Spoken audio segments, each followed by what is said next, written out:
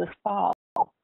And it is a real joy to work with students and to help connect students to employers. And like Kelly and Laura, I started my career in the corporate world, IT and engineering recruiting. And so it's great to bring those things together in what we do with you. Okay, thank you. And now we have our BorgWarner team with us. So Jackie, can you please introduce yourself and your team? Hi, my name is Jackie Keegan. I am the University Relations Specialist at BorgWarner. So I work with all the students who are our interns and co-ops who come and go. So I look at a lot of resumes and work with a lot of students throughout the years. And then I have our team. So we have a special Oakland University team of ambassadors who are a mix of some business employees as well as engineers. Let's do all our events on site because let's be honest, you don't always just want to talk to me who does recruiting and things like that. You want to actually talk to the people who are doing the work. So I have a team here with Brian and Lauren to help answer some questions. So Lauren? Hi, everyone. My name is Lauren Simonian, and I work in the marketing department at BorgWarner. I've been at BorgWarner for almost 4 years now, and it is really a great place to work. As you mentioned, we've been part of this Oakland University team for about 2 now, and as a team, we meet monthly to discuss, different events that we can run on campus as well as attend a different career fairs. So we look forward to the thing and trying to support you guys more.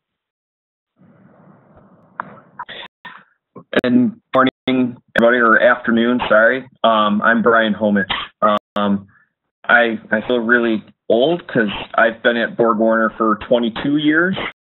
I spent 8 years at Ford Motor Company before coming to BorgWarner. So I've been in the automotive industry for quite a while. Manager in the emissions, thermal, and turbo division. And responsibility is basically doing all of the testing and validation of our components for our division. I also have quite a bit of experience with the Oakland University program. I've had a couple of OE interns work for me. I currently have converted one of those interns into a full-time position that's currently working for me right now. But for those of you who don't know, BorgWarner is a large Tier 1 automotive supplier, which means we supply directly to many of the automotive manufacturers around the globe. We have approximately 30,000 employees globally. I believe we're in 19 different countries around the globe as well. It's a little different right now with the COVID situation. You can tell from all of our backgrounds. I'm actually in my kid's playroom, and there's Lego Harry Potter behind my head, and not my normal office, but we've been working from home and making do with all these new changes. That's a brief introduction, and we can continue from there.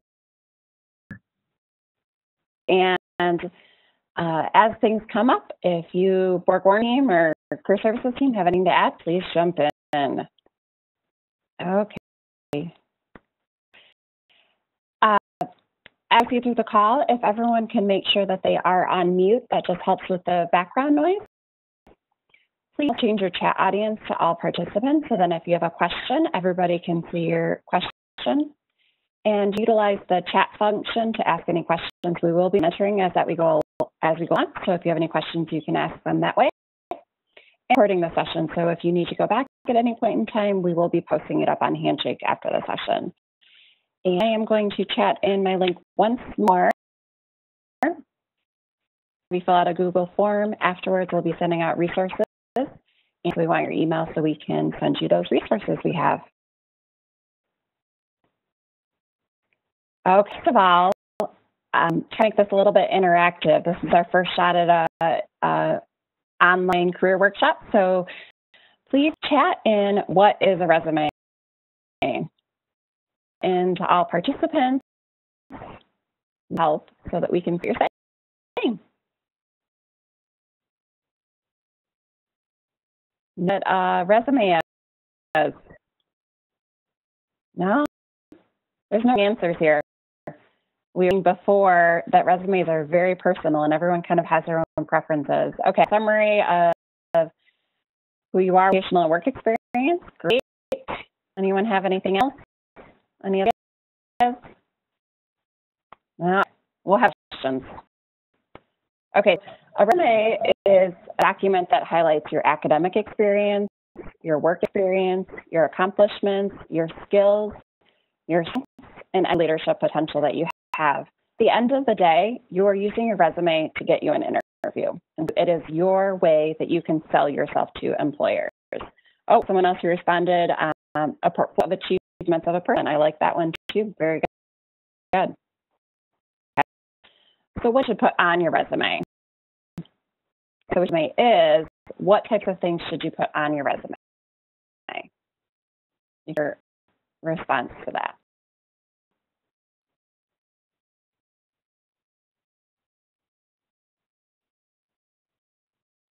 Experience, skills, summary. Okay, very awesome. You're on the right track. Excellent. Okay, so yes, name and contact information. A focus is something we're encouraging students to do lately. And project and labs that might be relevant to the positions you're applying to. Work experience, any technical skills, and then activities and achievements. Those are the things that employers are looking for on resumes. Your contact information, your name should be the largest thing on the resume. And the reason that is you want your name to stick out to the recruiters. And so that should be the largest thing on your resume. Make a professional email on your resume. As I mentioned, I've been in industry for, I saw a lot of really interesting email addresses that were not necessarily professional. If you're not using your Oakland email address, make sure it is something professional. For example, name and a number, something simple like that. Make sure you also have your phone number with voicemail set up and that your box is not full. That's also something that I came across a lot is I would call students and either they wouldn't have a voicemail set up or their voicemail box was full. It's very difficult to leave a message in either of those cases. And recruiters want to get in touch with you. So make sure you have a phone number and a voicemail and it's not full. You're unnecessary anymore. That is something from before when we would use addresses to communicate via mail. And at the point in time, most communication is done via email and phone, so we don't need your full address anymore. And white space is something that's very important on a resume. It makes it easier to read. So add information that's not as important. We don't want the resume because we want to create that white space. It makes it easy for recruiters to read. Okay, way to participate. You don't have to chat anything. And you use your raise hand feature. It should be in the bottom right-hand corner of your screen. Does any currently have a career focus on their resume? And if you do. Come in. Okay. So a couple of people that have career focuses on their resume. Awesome. So a focus provides focus and tells the recruiters exactly what you're looking for. And it's right at the top of your resume. So if I'm a recruiter and I'm looking for a mechanical engineering intern, and right at the top of the resume, I have a career focus that says mechanical engineering intern. That's helping you go up in the search results because you are matching exactly what I am looking for. And as a recruiter, I read the title, I think, oh, look, they're looking exactly for a mechanical engineering intern. I'll keep reading. I want it to be nice and concise. I want you to just highlight specific skills that are in my job posting. So if in my job description, I say I'm looking for someone that has CATIA and attention to detail and Excel, and those things are in the job description, and you have those skills, then put them in that career focus. And then that's going to help you with your job search because if I'm looking for those skills, I search those skills, they come because they're right at the top of your resume. recommending that that you. When you're using this, don't use I or me. I'm very professional, and here is an example. So, careers industrial engineering internship. So, industrial and systems engineering freshmen, skilled in problem solving and communicating goals and project plans to large groups of people. Experienced leader with an enthusiastic attitude and the ability to motivate individuals towards a common goal. Consistently positive feedback from managers and coworkers. So I'm telling recruiters exactly what I'm looking for and what skills I have. Okay, anybody have any questions? You can chat in questions. Or other have any feedback? Just comment, you know, the career focus in these statements on resumes, yes, you are correct. These are definitely things that I know when I'm at OpenU, I've been to many of the different career fairs there, seen hundreds and hundreds of resumes, and these are really key statements. It definitely helps somebody like myself who is looking at these things to see, you list some skills, what your interests are, and kind of a highlight of your resume, if you will. So yes, these are definitely very important to look and have a good and strong focus as well. Yes, thank you. It is. It's exactly what the first thing you read. So that's the impression that you need to make as a positive one. Brian, very helpful. Okay, next thing on a resume is your education. And Matt, that we suggest that it recommend that putting your GPA on the resume if it's a 3.0 or above. If it's less than a 3.0, we recommend not putting that on. Our resume is projects and labs, and this is really important if you have projects and labs that are related to your field of study or where you're looking to get a position. In its own thing, and you have bullet points describing what you did, any software that you use, any technical skills you use. Numbers are really important in resumes, so if you led a team of 5 members, those numbers really stick out at recruiters. You also have personal projects that you could add to your resume that some of those personal projects can really connect to a recruiter, which makes you stand out. Go, yes or no. I want you to use, let me clear my results. Include or not include in projects. My extensive project of collecting Pokemon cards. Is that something that I would want to put on my resume? Okay, great. Everyone says no. That is not something we would put on a resume. Next, the resume. Oh, let me clear my results. Okay. I have a 1965 Mustang from the wheels up. Is that something to put on your resume? Okay. Some yes, we have a couple no's. So yes, if you are going into the automotive industry, that is something that you definitely want to put on your resume, because guess what? A lot of hiring managers might have that same interest. And so it's a connection you might form with them. Brian, did you have something you wanted to say on that one? Yeah, this is actually a really good thing too. It also shows myself that you interest in the automotive industry. And yes, this actually would count, except for I'm doing a 67 Mustang fastback right now. So, but yes, any projects like this, car repair, bidding, you've done house repair, anything that working with your hands, first robotics project, these things are really, really key for me as somebody that's, you know, interviewing. It shows me that there's abilities there and interests outside of the classroom as well that can tie directly into engineering.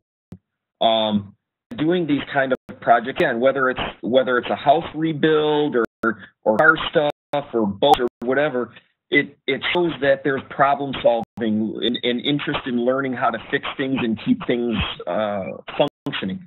And I have to tell teams when I'm interviewing, if you don't know how to break something, you don't know how to fix it. So these things are really important as well.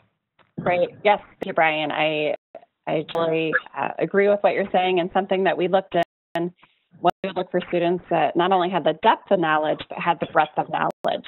That's kind of what Brian was saying is we look for people that wanted to learn. And if you had a wide variety of things on your resume, that showed us that you wanted to learn.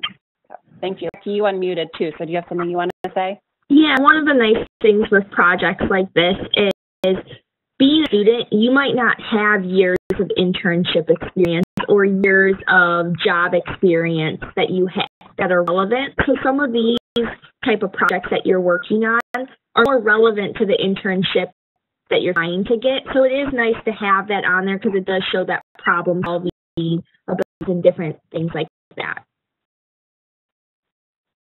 Thank you, great. Does anyone have any questions specific to projects about if it's something that should be included? If you do,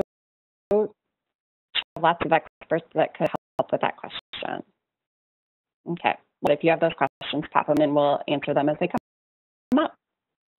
Laura, I want to say one more thing too on the projects, like Brian mentioned, whether it's a house project and whatnot, but this could also include project in a specific class. It doesn't have to be a club or anything, but if it's any type of projects where you're working in a group for more than one person, it's great to include and bring up when saying. Great, thank you. As kind of what Lauren alluded to, these I have here a class project and then a little and technical project.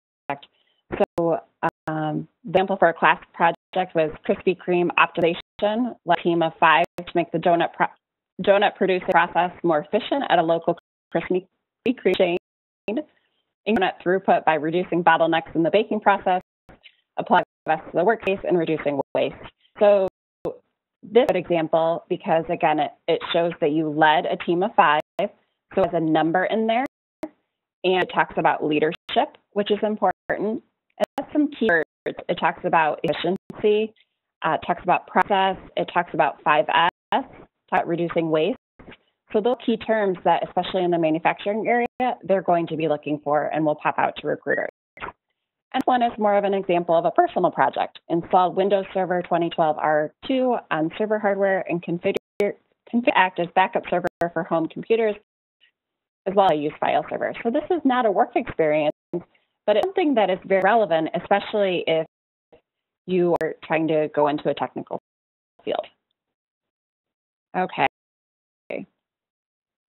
So it looks like it's answering some of my chat questions. Thank you. Sorry, I didn't know if I should or whatever. No, that makes my life easier. Thank you. I appreciate that. Okay. So in what section of the resume would you place self-teaching a program language or any other engineering-related skill? As we go on, there's a technical skills section, and oftentimes I encourage students to put them on that technical skill.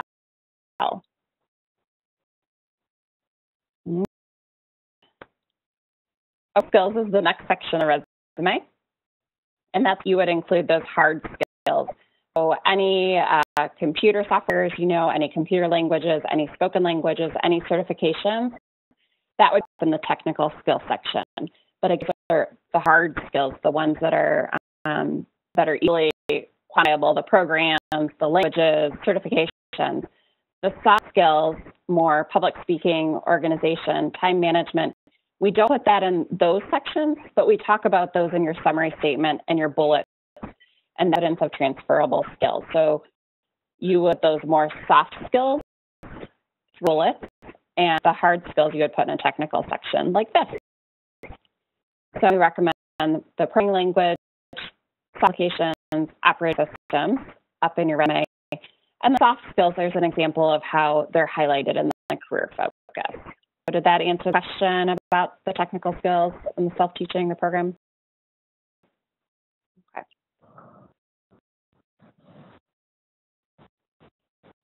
Okay. The next section that we dive into is your experience.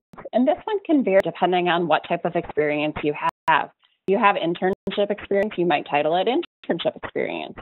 If you have work experience that isn't internship experience, but you have a lot of skills that you've developed that could be transferable, maybe at work experience, or maybe have volunteer experience that you want to list. So you really kind of think of your experience and what you want to highlight, and then you call it one of those things upon what you decide. The services team is always here to help you if you need help. figure this out. Have your most recent experience first. As the BorgWarner team has alluded to, when you're looking at resumes, you're looking at hundreds of resumes, and you're used to seeing a typical format. And when you're looking at a resume, you want to be able to find information quickly. So it's very typical to have your most recent experience first. And then again, when you read down, you want to put your most important information first, because they might read the first or second bullet. So you don't want to put your most important skills in the third or fourth bullet because they might not get there. So make you put that most important, relevant, and transferable task in the first bullet. Present tense for current positions and past tense for past positions. So if I'm currently working, I use present tense. Anything that I've done before, I use past tense. And achievements with numbers. As scanning through resumes, numbers pop out at you. Okay, my most recent is not my most relevant experience. So that could be an opportunity to use different sections too. So your most relevant experience is an internship. Maybe you title internship experience, and then you put that one that's older, and maybe below that you put related experience. So let's say I had an internship at GM. Maybe I put that, and that was last summer.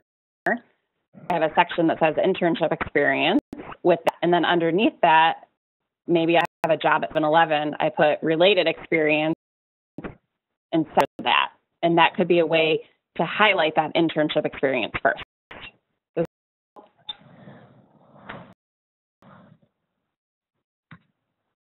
Okay, other thoughts on that one?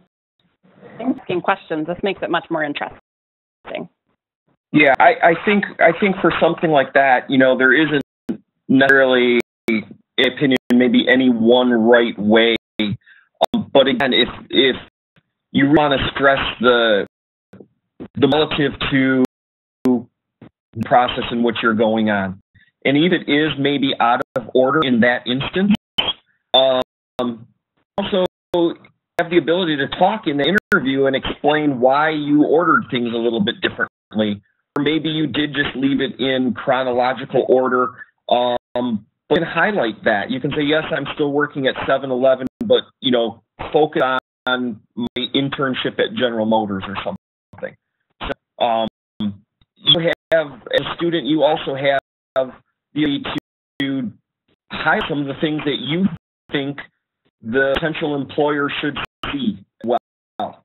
Leave it up to us all to find everything on your resume. You walk up and hand us a resume.